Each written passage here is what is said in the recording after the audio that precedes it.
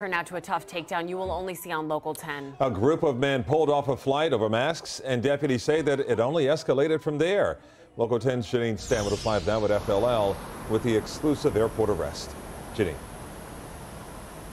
These men were on a plane to go to New Jersey, but then were told there was some sort of dispute over masks, and that's when things took a turn. You see the ruckus, men yelling inside a terminal at Fort Lauderdale-Hollywood International Airport. Soon, deputies have them on the ground, and we're told it all started with a dispute over mask wearing. It happened last Friday. According to the Broward Sheriff's Office, staff at Spirit Airlines asked this party of 5 from New Jersey to leave the plane because they wouldn't comply with mask rules.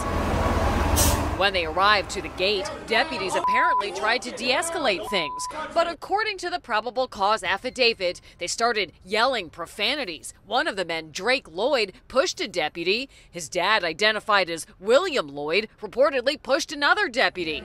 They face charges of battery on a law enforcement officer, all 5 charged with disorderly conduct. Heated spats over face coverings seem to be a sign of the times. Officials say they're happening more often.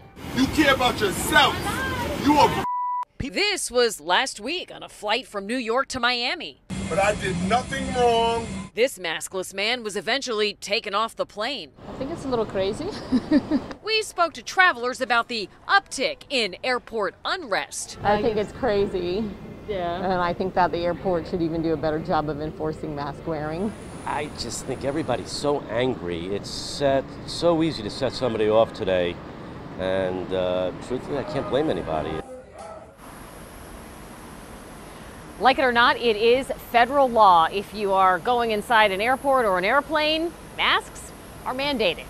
We're in Fort Lauderdale. I'm Janine Stanwood, Local 10 News. And they're not going anywhere. Thanks, Janine.